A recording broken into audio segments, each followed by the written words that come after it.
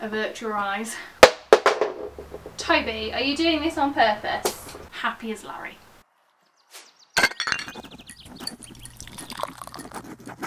Hey everyone, me again. Welcome back to xameliax and the first sit down video that we filmed in absolutely ages. Now, those of you who watch my weekly vlogs will know that I have a very little reason as to why I haven't been filming many sit down videos, and that's this little very reason. His name is Toby and he is my not so little anymore puppy. I got him about 3 months ago. He's 5 months old now, and he's amazing, but he's also a little menace. So yeah, he's kind of been keeping me busy for the past few months. But I just kind of had an urge to film something for you today. I've kind of missed sitting down in my beautiful little filming space, and I thought I'd film a Q&A for you today because loads of you guys have been asking me questions on Twitter, Instagram and on my Patreon. So I just thought I'd bundle them all together in a little Q&A video and just sort of have a bit of a catch up really. Okay, so I'm going to get the questions from my Patreon team first because I asked those quite a while ago. The first one's from Cassi and she said, was there anywhere you've travelled where you weren't initially interested in but ended up loving? And that's a really, really good question actually, because pretty much a lot of the places I've been to with press trips are places that I would never have thought to go. For example, Bucharest. I went last year with Lauren and it wasn't anywhere, it was in Romania. It's nowhere that I thought about going. I thought, what the hell is there apart from Transylvania? And it actually turned out that it was an incredible place to visit. Beautiful architecture, really, really cheap, and the biggest spa in Europe. It was amazing, absolutely loved Bucharest, and also Lithuania as well. I had no idea that there were so many different types of things to do in Lithuania. So there was literally everything from cities to forests to beaches. It was just, it was amazing. Really, really liked it there. Yeah, there's a lot of places that I go and a lot of things that I do that I never kind of thought were accessible, and then when you go and do them and you realise just how easy they are to get to. For example, the Komodo Dragon Islands in Indonesia seems like a once in a lifetime trip, but actually if you book the right internal flights and you do it at the right time of year, it's pretty cheap to get there and do, and it's just absolutely amazing. Okay, so Lucy says, if you weren't a YouTuber, what would be your dream career? I'd probably say vet, because I wanted to be a vet when I was younger, but I don't think I was clever enough actually when it came down to it, but I'd love to be a vet. I think that would be my ultimate career if I wasn't doing this. Sarah Hale says, what are your top 3 goals that you're personally working on at the moment? So those of you who watch the weekly vlogs will know that I've had a really crappy time of it recently with my mental health, and yeah, with mental health really. So my ultimate goal at the moment is just to get back to being me, and focus on taking one day at a time and being happy and looking after myself. And then from there I would say building on the channel again and my blog and raising a fairly well behaved puppy who is actually chewing on his antler right now, and we're all good, so doing quite well at the moment. Lynsey Chapman says, how are you? I'm actually really good, thanks Lynsey. And also, do you want any children? If so, how many? Goodness me, that's a deep question. Yeah, I've always wanted children. Ideally 2, 1 of each. There you go. But at the moment he's my child and he's enough. Kathy Doyle says, are you still pursuing your classes in psychology and counselling? I've thought about going back to school myself for something similar. Yeah, I'm working online for my counselling diploma, and I'm kind of about halfway through, but it's one of those where you can pick it up and put it down as and when you want to, and because things have been a bit hectic the past few months, I probably haven't done as much studying as I should have done. But yeah, it's a really great way to learn, I feel, because it takes away the pressure of deadlines, which obviously sometimes are really good. But if you've got a busy lifestyle or you're already working on a lot of stuff, then it can be quite tricky to fit it in. But yeah, really enjoying it, and I definitely recommend it. There's an entire blog post on my blog, so if you have a look for that, you'll be able to find out all the details and where I'm studying, what I'm doing, how much it costs, etc, etc. So yeah, really, really good. Katrina asks, what would you attempt to do if you knew you could not fail? Oh my goodness. Bungee jumping, skydiving, because failing I suppose would be not making it down there alive. I don't know. Yeah, I'd probably pursue my veterinary degree if you knew you couldn't fail, because that is a lot of money if you didn't end up getting where you wanted to be, isn't it? Goodness me. Toby, are you doing this on purpose? Okay, let's have a look at Twitter. So Emma Louise says, is there a company or brand that you would love to work with? Do you know what? I've worked with so many amazing brands and companies for my blog and my YouTube channel, and there's still loads to work with. I would love to do some more work with Barbour, because especially now I've got him and it's coming into autumn, I've just got visions of me walking along in Barbour wellies, a Barbour jacket, him in a dog Barbour coat, and a big like cosy Barbour jumper, strolling through the forest taking some beautiful pictures. So I'd like to do some work with them. Veuve Clicquot, always favourite champagne, so yeah, I'd love to work with Veuve actually. Veuve, call me. And Emma also asked, your tips for staying on top of your blog organisation. Well, being full-time, it's a little bit difficult it's different to when I was doing it as a hobby. Doing it full-time, I try to stick to 9 to 5 hours as much as possible, which is impossible really when you work on social media, because social media doesn't sleep. But yeah, I think it's really good to try and keep to that a 9 to 5 day as much as possible, and then you just kind of, I just kind of find that my days kind of organise themselves if I know I've got a time limit.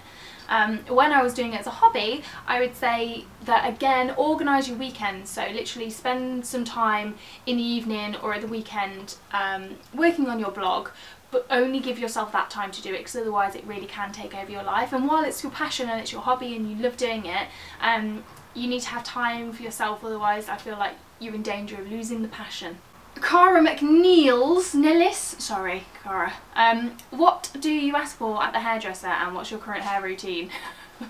Oh dear, I feel like this is the worst video to ask me that question. What are you wrecking my sofa? What are you doing?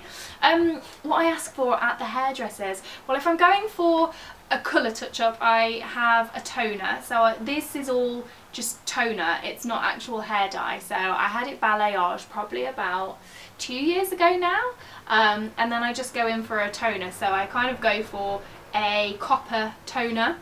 I haven't used a purple shampoo in a while, so yeah, it might be looking a little bit brassy, but I kind of go for like a copper toner and then we do dark on top. Even though this is my natural colour, I normally go a little bit darker on top. And yeah, I go to the Francesco group and they just do such a fabulous job of just blending it out. And all the lighter bits of blonde that you see, that's my natural colour. I've got these weird kind of Rogue from X-Men blonde streaks at the front that have just always been there. So yeah, they just do a really good job. And as for my hair care routine, wash it maybe every 2 or 3 days, and then I'm using mane and tail at the moment, hair shampoo and conditioner, and then I just kind of blow dry it and straighten it with my Cloud9s, and that's it. I don't really use anything else on it. And that's just it. Most of the time it's straight. If I can be bothered, I'll curl it, and then it looks kinky like this when it gets wet. And that's my current hair routine. Terrible, sorry. Probably should do more with this hair. I'm also very aware that I might be flashing you my rather sexy minimizer nude bra, so apologies if you can see that. Avert your eyes. Becky Rook asks, first, I think you deserve so much more recognition. Thank you, Becky, that's lovely. My question is, if you could move and keep your job, where would you move? Well, do you know what? The best thing about this job is I can move and I can keep it. It goes with me everywhere, which is brilliant. If you're talking abroad, the only places I've ever been to that I've thought, yes, I could live here, are Paris and Florida, like America, because it's always so sunny and happy. But in the UK, I don't know, maybe a little bit closer into the centre of Birmingham, just because there's a lot going on, or Manchester. I really love Manchester, so yeah, but at the moment I'm kind of happy where I am, just plodding along. And Emma Louise has also said, one piece of advice you could have given yourself 5 years ago. Oh, what was I doing 5 years ago?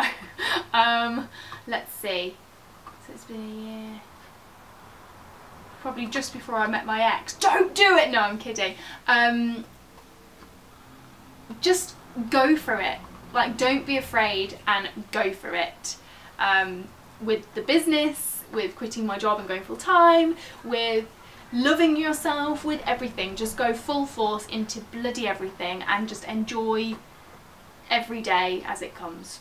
I I wouldn't change anything I've done over the past 5 years, which may seem absolutely crazy for those of you who know what I've been through over the past 18 months. If you don't, check back through the videos.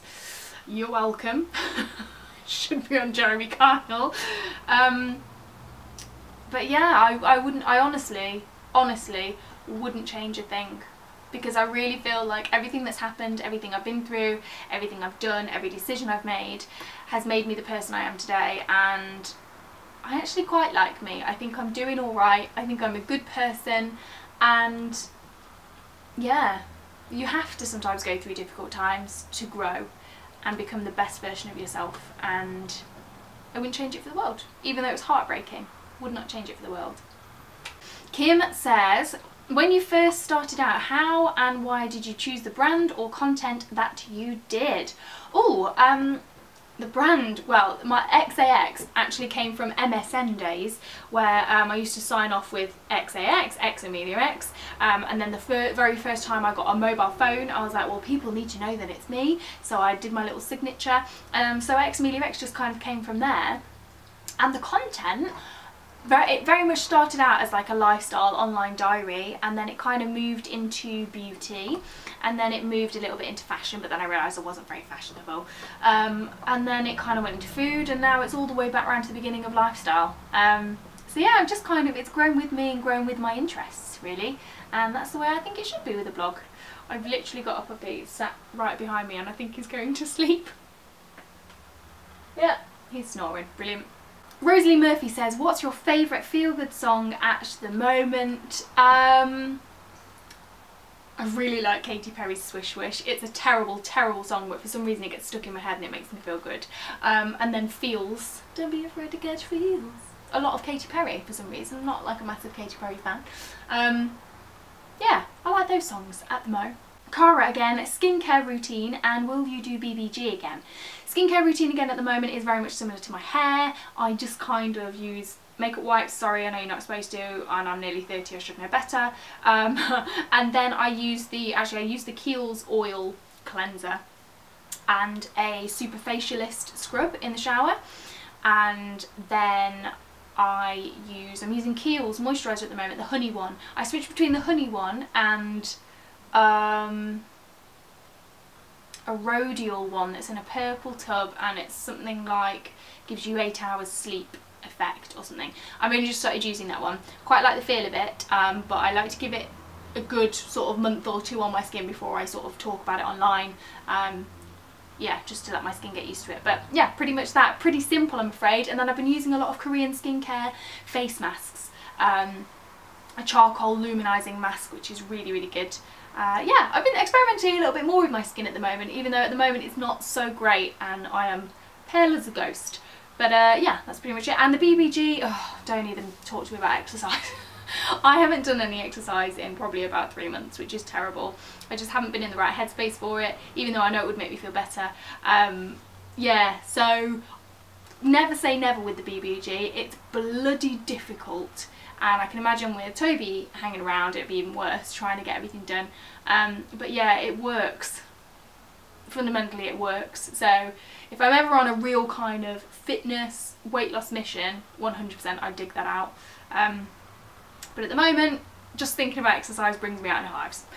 Penelope says, what is your favourite candle scent? Probably, well, it's any of the Neom range, if I'm completely honest with you. I absolutely love Neom, they're my favourite candles. And apart from that, I have just got the Aldi candles, which everybody's raving about. I really like number 1 and number 3. Actually, number 3 might be my favourite, which is kind of a, what's that one? Can't think of what it's called. Number 3 from Aldi, that's pretty good. But yeah, anything from Neom. I love their happiness range, I love their scent to sleep range. I just love all of them, and they fill a room. I bloody love Neom. If anyone's ever stuck on what to buy me as a present, a Neom candle or a Neom body scrub or a Neom room spray or a diffuser, happy as Larry. And that, I believe, is it. I'm really sorry if I didn't answer your questions. I feel like I've rambled on a bit too much here, but if you've got any other questions, leave them down below. I'll answer them in the comments section, or we can always film another video, or I can do an Instagram live Q&A. I like doing those. spontaneous ones of those. But yeah, thanks very much for joining me, guys. It feels good. Feels good to be sat back here with my candle on and all my fairy lights in the background. But thank you very much for joining me, guys. It's been really nice to be sat back here again, even though I have had this little monster chewing an antler very loudly, pottering around, knocking wires, and now snoring on me. He's tuckered himself out, bless him. But yeah, thank you very much for joining me. And if you'd like to see more of me, don't forget I have my weekly vlogs every Tuesday at 7 PM, so do join in with those if you haven't joined in with those before. And of course there's Instagram as well, and the blog at xameliax.com, but all the information is down below. And of course, if you're new, if you enjoyed this, then welcome. Click subscribe, stick around for a little while, leave me a comment, let me know some of the videos that you'd like to see, apart from hauls because I'm a little bit broke. And yeah, that's pretty much it. So thank you so much for sticking with me, guys. I hope you enjoyed this video, and hopefully we'll be seeing a lot more of each other sat on this sofa over the next coming month. But as always, thank you very much for watching, and I'll see you again soon. Bye! Hey everyone, me again. Welcome back to xameliax. So today I'm going to be sharing with you my foolproof 5-step shaving routine that will guarantee you the closest shave you've ever had without any irritation or razor burn, and I swear by it.